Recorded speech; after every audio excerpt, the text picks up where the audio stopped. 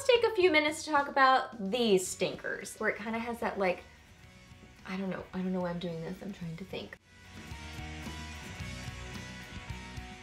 Hey guys, welcome back. So I got Friday favorites and Fooeys for you today, and this was a week of trying new makeup, either new to me or new in general, and just kind of testing out new makeup. So I do have some thoughts on these products, I have some standout favorites, and yeah, just favorites to talk about. So let's get to the favorites. So I got a couple things from Octoly this week to try out, both from Colourpop, which is really exciting. First off is the Amanda Steele and Colourpop Weekend Warrior palette. So here is the little outside sleeve for that. Really pretty packaging. Here's the actual palette.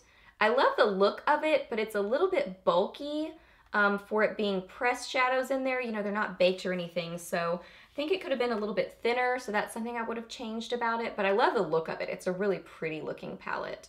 So pretty to look at, but just a little bit bulky. So this is my first time trying out their pressed shadows, and a few of you guys had asked me if I've tried them, and I hadn't until this week. So I have some thoughts. So first off, this is a really kind of, I don't know, neat, edgy, grungy, cool tone sort of a palette. So I really like the feel of it, like the tone and just the overall kind of like theme to it. Like I feel like it's something different. There are so many warm tone palettes out right now. It's neat to have something different. So this is a little bit different, so I like that about it. I like the different sort of a vibe, the grungy vibe to it. And they're all matte. They're all matte here.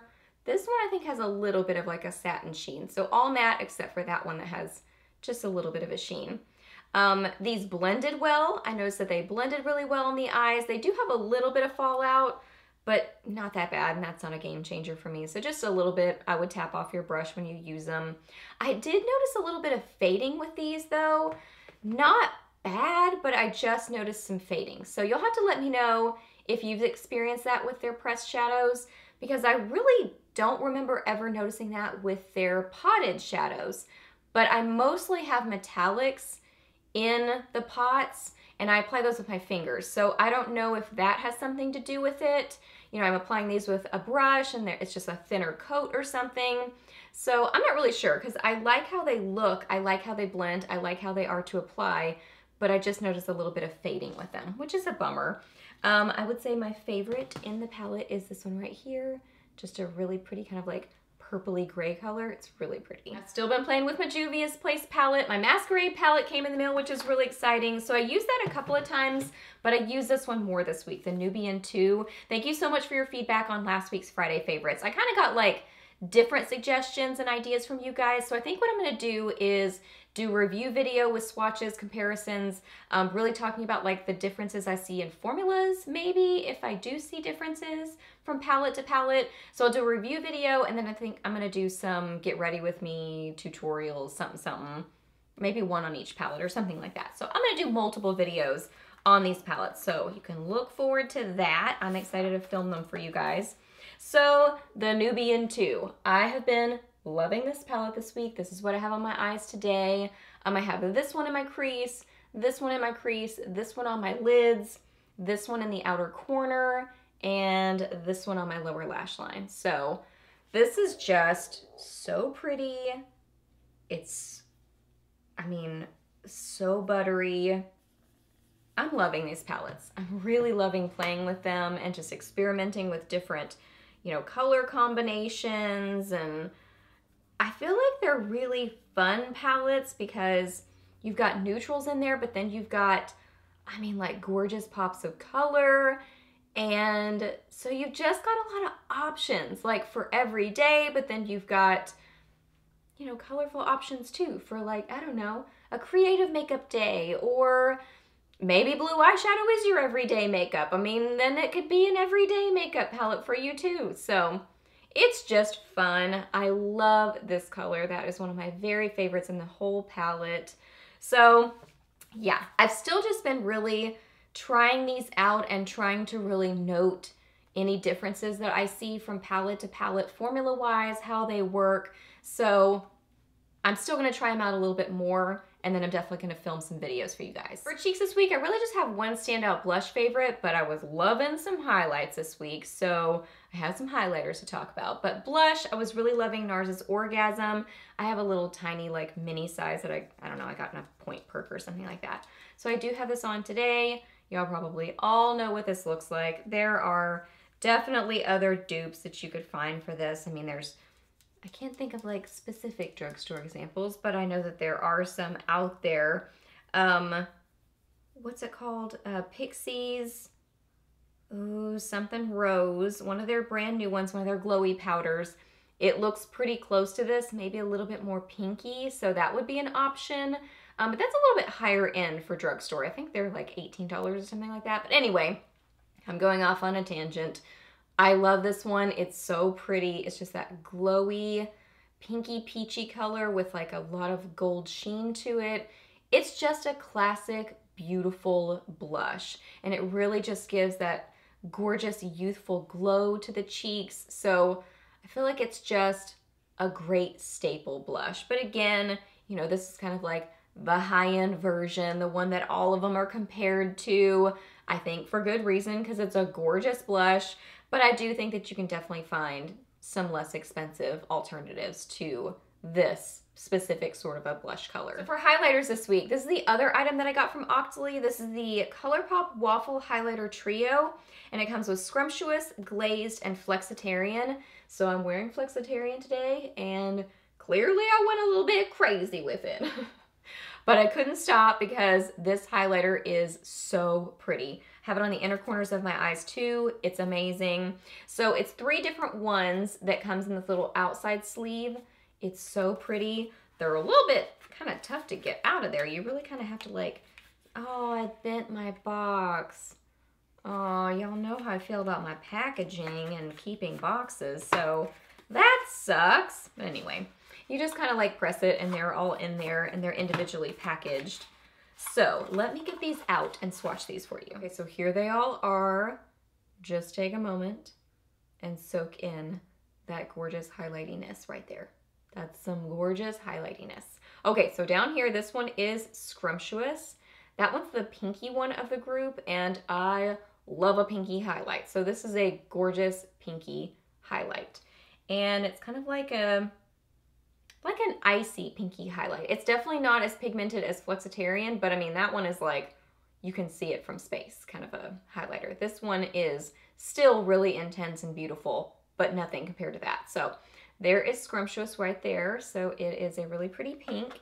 Glazed is kind of like a marbled look in the actual container. And then when it's all swirled together, it's kind of like a light golden sort of a highlight. Really pretty. I love that one too. I love all 3 of these. I think they're gorgeous. And then I feel like the winner of the group, like the standout one that I've heard people talk about before, I think I might have even owned this before because this sounds familiar to me. Flexitarian is up here, but it's just super intense and metallic, and it's a very kind of like icy, silvery champagne sort of a highlight. Oh my goodness, so gorgeous. So I apply these just with a highlighter brush. I haven't been using any kind of special brush. I was about to say blush. No, not a special blush for them. I haven't been using any kind of a special brush, just like my regular highlighter, like tulip-shaped brushes, and they work just fine. I do notice these fade on me a little bit like cream highlights do. So what I'm gonna use these for, and I haven't done this yet, but this is what I'm planning on doing, is using these for layering. So put them on and then put a powder on top of them to set them. I think that's gonna help just because I have combo oily skin, so anything that has, rude, my camera cut me off, but what I was saying is anything that has kind of like a creamy sort of a texture to it just moves around on my combo oily skin. So these are like, they're really interesting. They're kind of in between a cream, I don't know. They really are more like a cream. I mean, yeah, more so than a powder. They seem more like a cream. So I'm gonna set them, and I think that will help them last a lot better because they are really beautiful and intense. They just move around on my skin type. So let's take a few minutes and talk about these stinkers. And I say stinkers because I'm sure a lot of you guys are like me and have spent countless hours and lots of gas driving around looking for these on the display. These are the Wet n Wild Spring 2017 Queen of My Heart collection highlighters. So it comes with 2 highlighters, but the displays only have 2 of each color. At least every display that I've seen, like people posting about online, it just has 2 in each display. And I found displays, none of them had the highlighters. They were always sold out. So I ended up just like biting the bullet and purchasing the whole collection online from Wet n Wild's website just to get the highlighters. So let's talk about them. So first off is Lilac to Reality. They are adorable. Like if I had just like come across a display and gotten these, I mean, I would just be jumping up and down excited. I'm still really excited about them and I'm so glad that I now have them, but I'm a little bit like annoyed, you know, because I just wish that they would put more in their displays so that more people could get them because they have such great products. Like these are really, really pretty. So first off, Lilac to Reality, I'm going to swirl it together for you. I do have these swatched individually on my Instagram. So Lilac to Reality, I don't know. This one's pretty, but I'm not that wowed by this one. It's a really cool kind of like silvery purple kind of a color. But I think I was expecting it to be more pigmented. And I feel like most of the swatches that I've seen other people posting and online and stuff, they look more pigmented than mine. Mine seems a little bit, not bad. I mean, still such a great highlighter for $5, I think they were. So still really nice quality, but mine seems a little bit powdery and kind of like I have to build up the pigmentation. But I did wear this on the inner corners of my eyes one day and it wore really well, looked really pretty. So it is really beautiful. I just wasn't as wowed by it as I thought I was gonna be, especially with all the buzz around them. And then this one, I really like. Like this one's beautiful. This is the Sweetest Bling. This one's kind of like a pinkier toned one, which when I was seeing pictures, I figured I would like this one more. So it's got like, they each have a little heart in the middle. Mine are getting a little bit, you know, wonky looking because I've been swatching them and wearing them. So Sweetest Bling is more of like a pinky kind of a highlight. This would look really pretty with Scrumptious from Colourpop under it. And I think it would be a great one to kind of set that. So I think they'd pair really well together. So anyway, there is the Sweetest Bling. I mean, this one is really beautiful. Like that one is gorgeous. So I would say if you can find these in a display, absolutely grab them because they are beautiful. They're gorgeous highlighters, great for the price. They really are very pretty. But I'm just like, I don't know if they were worth all that effort of driving around and looking for them, but I know it would have just bugged me to not have them in my collection. You know what I mean? Like, so I would say if you can find them, then yes, get them. But if you can't find them, I wouldn't worry about it too much. Unless you're kind of just a collector like me and you just really want them to have in your collection. I don't know. I mean, overall, I love them. I think they're pretty. I just wish the display had more in there than just 2 of each color. For lips this week, I have been loving trying out some new stuff from Makeup Geek. They were so sweet and sent me a box of a bunch of different lip products in there, and I've been loving trying them out. So first off, I'm so impressed with this. I wore this several times this week. It lived in my purse. I actually just got both of these out of my purse because I've been wearing them all week. This one is definitely, I think this is overall the standout for me of the 2 I'm about to mention. So this is the Plush Matte, and this is in the color Beach Bunny. So really cute packaging to it. And this is such a pretty kind of like warm toned, peachy nude kind of a color. It's really beautiful. So pretty. Okay, so does it have a scent? Let me see. No, I really don't notice. I can't really notice a scent on it. I don't think it has a scent. Okay, so it's a really pretty kind of like warm nude. But what I'm so impressed with this is the formula.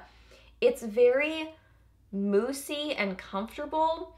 It kind of reminds me of like a combination of the Bare Minerals Gin Nude Liquid Lip Colors in how comfortable it feels, but then also the what was it? The Body Shop liquid lipsticks, where it kind of has that like, I don't know why I'm doing this. I'm trying to think. Like that moussey sort of a texture to it. Kind of seems like a combo of the two, like the comfort of the Bare Minerals ones, but then the kind of like feeling of the Body Shop ones, or even like the NYX Soft Matte Lip Creams. A little bit like those, but not as much like those. I don't know. It's kind of like a hybrid of several different things that I've tried, but I really, really like it because it's very comfortable, it's very moussey, and I did not notice the intense line at all. It really just kind of like gradually faded in the middle of my lips, which is absolutely what I want from some kind of like a liquid lip color kind of a product. I don't like the intense line. I don't like the weirdness when it starts to wear away. I just want it to fade like a regular lipstick, which is what these did, and I loved that about them. So they did fade a little bit more in the middle of my lips versus the outside, but that, I mean, any lip color or lip product does it that way on me. So anyway, so impressed with the formula. Love that color. I think that's going to be so pretty in the summertime. It's just like a, I don't know, warm, beachy, pinky kind of a nudie color. Really, really awesome. Love that. Then what I'm wearing on my lips right now is this kind of like muted, edgy sort of a nude color. I think it's really just kind of like a different kind of a brownie nude. And it is doing a little bit of the line, but it's not doing the there, not there line. It's doing that kind of like whitish line in the middle, but I noticed that with a lot of lighter lip colors. I don't know why they do that, but I just kind of wipe that away. So it's doing it a little bit, but I love the color of it. This is the Plush Cream, and this is in Jet Setter. I really like the formula on these two. I really can't tell like a huge difference between the Plush Matte and the Plush Cream. To me, I really don't notice a huge difference because this kind of sets down a little bit to be sort of more matte, kind of like the Plush Mattes. So I don't know if it's like the Plush Mattes just kind of like start out more like that. And then these just kind of like set down to it.